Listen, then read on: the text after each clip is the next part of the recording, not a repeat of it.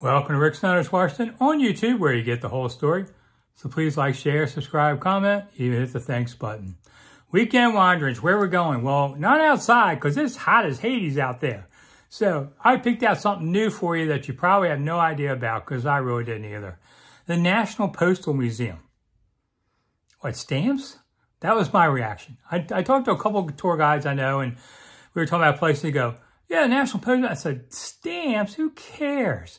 And they're like, no, this is a really cool place. I'm like, I don't know, man. They go, no, there's more than stamps. So I looked it up, and yes, you know, there is. Now, first off, it's at 2 Mass Avenue Northeast, which is basically come out of Union Station, turn right, and it's the first building you hit right there on the circle. So take Metro there. It'd be the easiest way to go on there. They're open every day, 10 to 5:30, except Christmas. Every other day open, and it's free.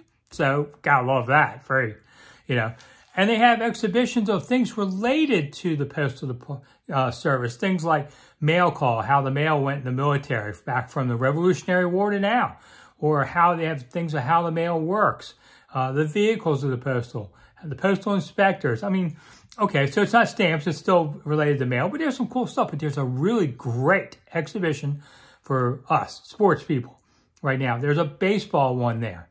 Things like fan letters to teams and players and memorabilia. The memorabilia is pretty awesome. Honus Wagner card, you know.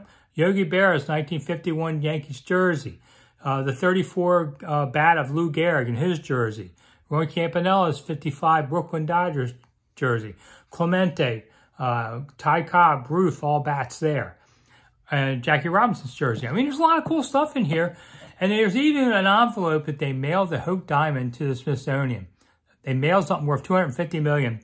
The envelope's in this museum. So anyway, go see the National Postal Museum and stay out of the heat this weekend. See you soon. Thanks for coming.